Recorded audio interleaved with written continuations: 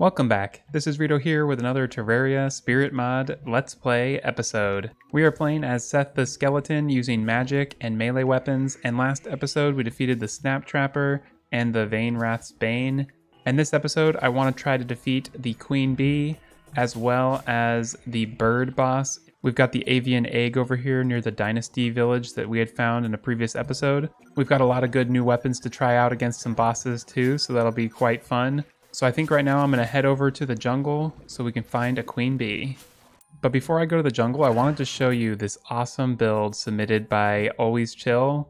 We had the build contest going for the Seth the Skeleton base, and then the second part of the contest was for overworld builds for other NPCs, and this one is so amazing. Like I said, it's from Always Chill, and it is a desert temple. There's lots of cool teleporters and stuff throughout it. So this right here turns all of this solid so enemies can't enter. And there's these awesome pillars. I love all of the different textures that he used. And we've got a house over here. Perfect for an NPC. In fact, let's actually grab an NPC and put them here. Yeah, I think the arms dealer would be a good one to have here. And then maybe we can even put the guide up here. And also the jeweler. Yeah, let's have all those guys move in. Whoa, they already appeared. That was fast. And you see we've got this cool tower up here. I love the little side chute. And then there is a teleporter right here, which actually brings us to a secret treasure room with a cactus chest right here. I always have thought desert bases look so cool, but I've never actually built one. I tried one many years ago, but it wasn't turning out, so I ended up abandoning the project. But yeah, this is so cool. So thank you, Always Chill, for submitting this build. And I also have one more build to show you guys. It was so cool, I had to include it as well. It was built by Citizen of the Jetany, and it just got so much detail in here. So I think this would be the perfect place to move the Dryad. Oh, I forgot to move the Dye Trader into the desert town. I'll have to do that soon. And I've never seen a fireplace like this. That is so cool. There's lots of cool ideas here that, definitely inspire me for future builds. I'm very curious how he did this right here. That window is so cool. Yeah, I don't know. There's a lot of things to learn. And I think this is supposed to be for the gambler because it's got the different things like the platinum strongbox, the gold coffer, silver lockbox, and copper chest. And I think that's what the gambler sells. So very cool. I'm going to move her in right there. And I think the lore behind this is tied to the Briar because of the way these caves filled with water kind of spike down. Very similar to the Briar biome. Also, look at that really cool waterfall. Very nice. And the foam with the bubbles right there. I also added this little cave right here because when I was importing the build, I saw that it was on top of an enchanted shrine. And so I figured, now that I know where it is, let's go check it out. You can see this is right below the build, but this was the only really good place to add it. And I don't know, I think this might not be an enchanted sword. Yeah, that's just a trash one, but still good to check on those things. The enchanted swords are usually really good, but honestly, I think we may have already upgraded past it with this Bloodthorn Bane. Now it's time to head into the jungle and go find the Queen Bee. So here's the arena that I built. It's right beside the larva. Gives us plenty of space to fight the bee. Okay, well I think we are ready to fight this boss. I'll go ahead and activate my buffs. And here we go. This is one of my favorite pre-hard mode bosses. I think it's a ton of fun.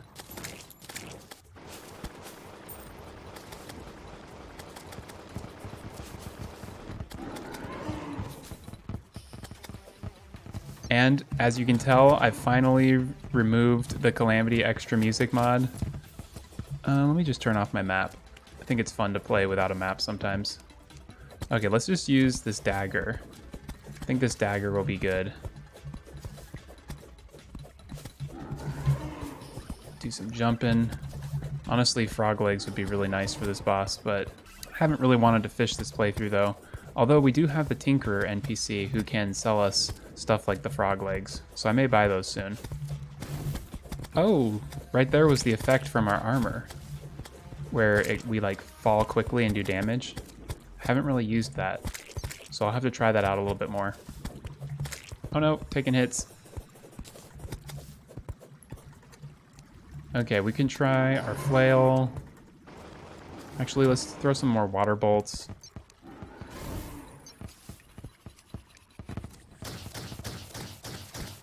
Here we go. This is the weapon. The Photosynthestrike. Oh yeah, that makes this boss really easy. And then we can switch back to our dagger in between when we charge up our mana again.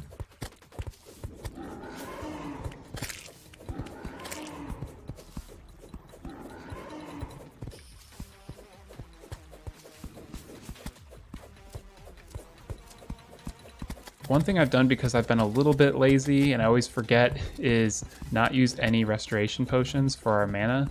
And that's kind of a nice thing to do with a spell sword because then that gives us a reason to switch back over to melee while we charge our mana back up. And so it's a good way to keep us switching between weapons and not just turning into a mage. Wow, I was missing those bees a lot.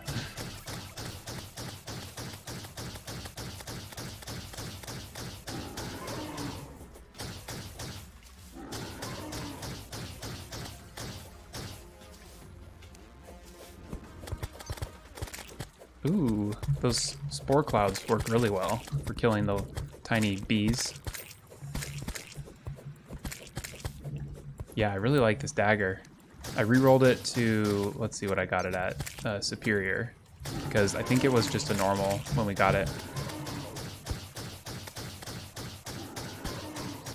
Well, we've done a lot of damage, only 1,000 health left.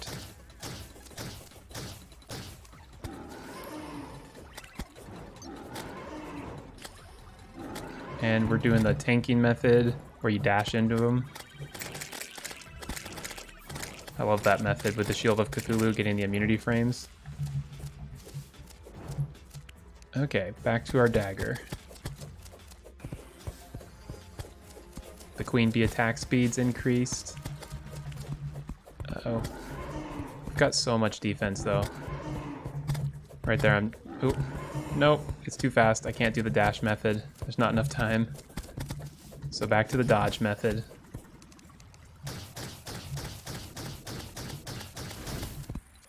Actually, let's see if we can do this. It's kind of a cool attack. It's one of the gilded weapons that we have.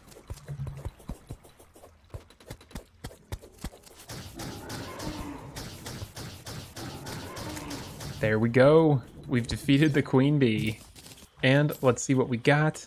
We got the bee's knees, the bee wax, bee nades, all of the typical stuff. And let's actually check on the queen bee and see if there's anything that this mod adds. I'm using the boss checklist and it shows loot. And it looks like the queen bee just has the normal loot. So we could get the beekeeper, but I don't really know if we need it. We probably can just skip that, unless it crafts into something later, then we can always come back and get it. But for now, let's go ahead and deposit all of this, and next we can head over to the other side of our map to fight the ancient Avian. And this is the arena I built. I didn't know how long of an arena we needed. This is probably overkill, but I think all we need to do is break this, and there we go. We've got the boss, the ancient Avian. This thing looks so cool. Like a skeleton bird. Oh no. Yikes, taking damage. I'm not sure what's going on here.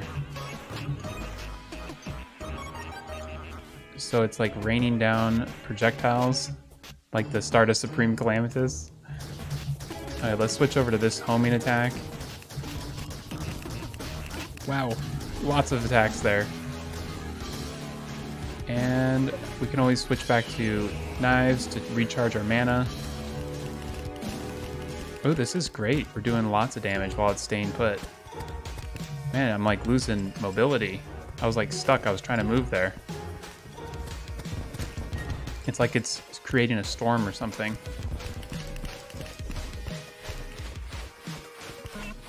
Oh, jumped right into it. No, not good.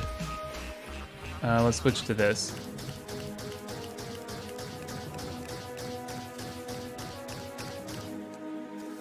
And Witch Doctor just arrived. He'd be perfect to put into the jungle-y village. Whoa! That was a lot of attacks.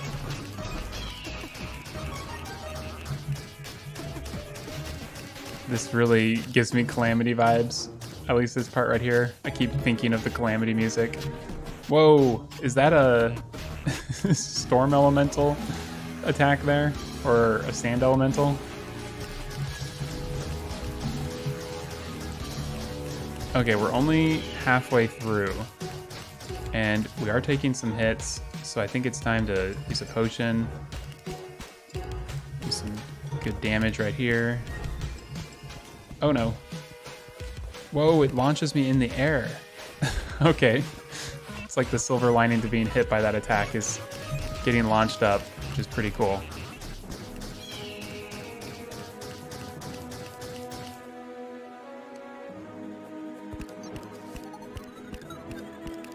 This boss has a lot of health. The only thing about this knife is I really wish it had more range. Oh no, we just got a ton of hits. That was really bad. We got sucked up into 2 tornadoes. Okay, we gotta be careful here. Use our healing. And throw some more damage.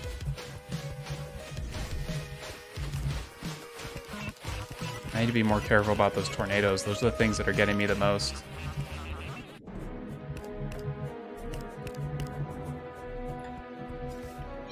Ooh, it's actually kind of hard to see these attacks when it's daytime. No! No! That was so bad. No! This is horrible. I'm totally choking right now.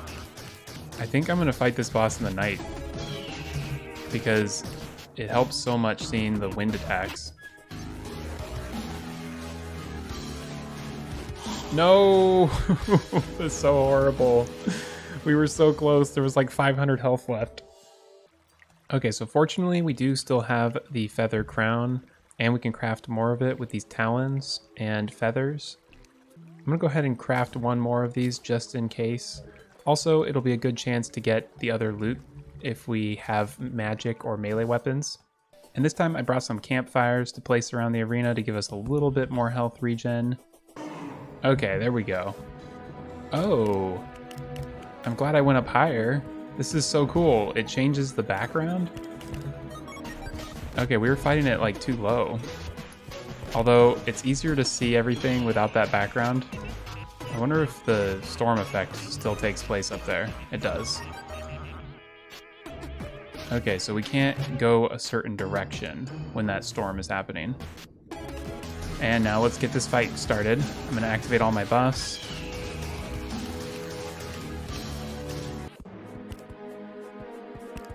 This is a great damage phase for us.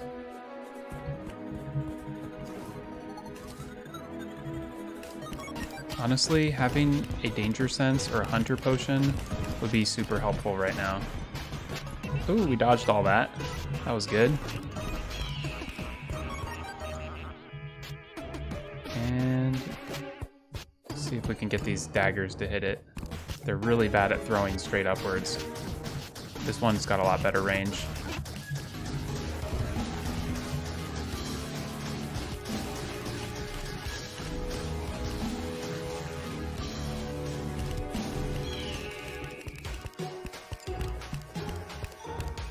And easy damage.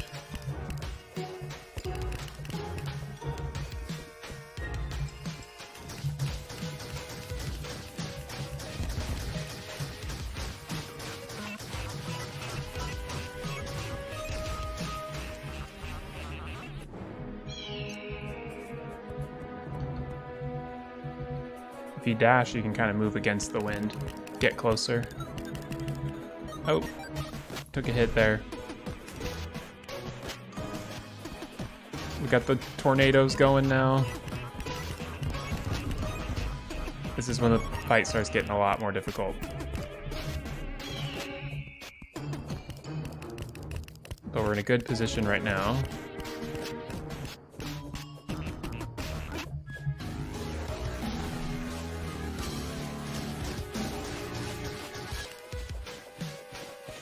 I'm having trouble seeing this boss.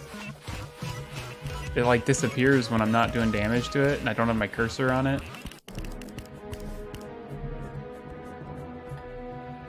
This is a really cool pre-hard mode boss.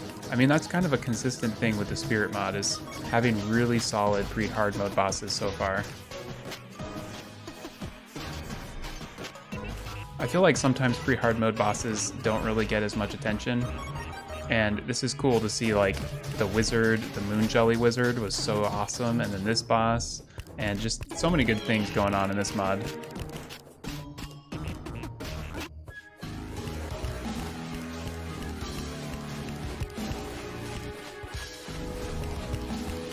We're getting so close. We're trapped in here though. Okay, the tornadoes are gone.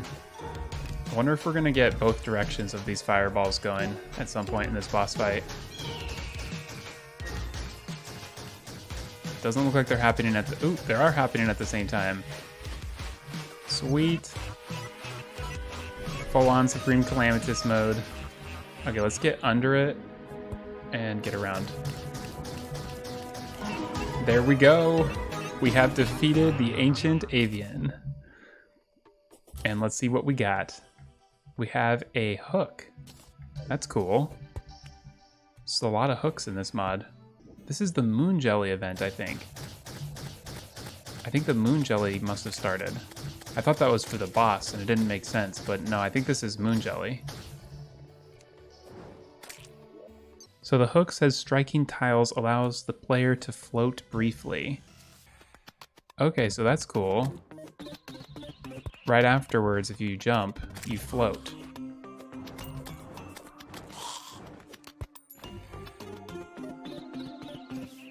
What is this thing?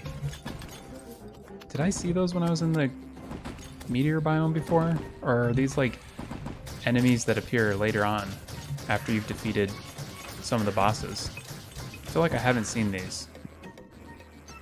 So it looks like we've got a couple things right here. We have this garb, which increases magic and range damage by 7% and increases movement speed by 10%. It's pretty sweet. So it looks like we might be able to get like a full set of armor from this boss. And then we have a super fast spear. This is cool. It's pretty good.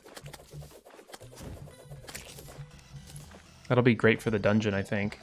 And it upgrades later on to be a really awesome Fury of the Underworld spear. So we'll definitely need to keep that. We can get a lot of stuff from this boss. We can get the Talon Blade, and we can get Talon's Fury, and we can get a headdress, which is the other part of this armor set. Okay, so I think what we should do is go ahead and fight the boss once more, and I'll kind of skip through it a little bit because we've already seen the boss fight.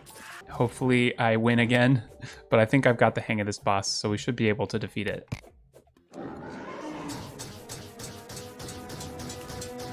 And here we go again. Ooh, this is good damage right here. Get right up close and use a flail. Oh, and I didn't even show you guys this weapon before. This is one that we got from the Vainwrath Bane. It shoots down like petals from above. It's a little bit tricky to hit the boss with it though.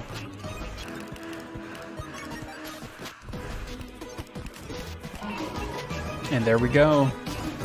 That's clear number 2, and this time we got our blade. Sweet. It says 27 melee damage, average speed, average knockback, launches fossilized feathers. And it seems like it launches at a consistent frequency, so it's actually really easy to time it. Unlike this Bloodthorn Bane, which you can attack several times and you don't know when it's really going to launch. Whoa. And it shoots out a homing projectile every once in a while. That blue attack was homing. That was really cool. And I think that is a great place to end this episode. We've defeated the Queen Bee and the Ancient Avian, and I gotta say that boss fight with the Avian was so awesome. I'm loving these boss fights in this mod. I'm excited for next episode because we've got a few bosses that I don't even have any idea about, like the Tide and the Starplate Voyager. And then of course we are going to the dungeon. We're going to defeat Skeletron, and that is going to be quite fun, especially for the lore of Seth the Skeleton. I hope you all have been enjoying this series. If you have, be sure to like and subscribe. Thanks again for watching, and I'll see you next time.